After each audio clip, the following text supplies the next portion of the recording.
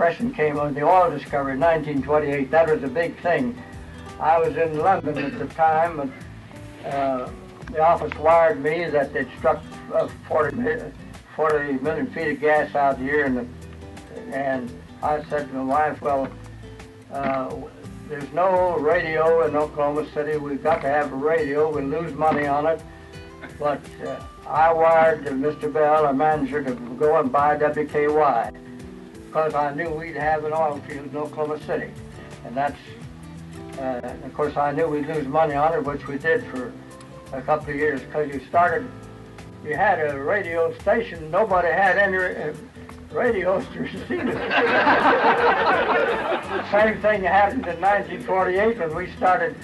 We filed an application for a television station in Oklahoma City. Nobody else had filed for one. There are very few around the country, and they've been begging people to apply for a television permit. We applied for one. We knew we'd lose money on it because nobody can receive it if you put on a program. But in 1948, we got it. Well, I'd expected it to take at least 90 days, red tape up there in Washington, but we got it back almost by return mail.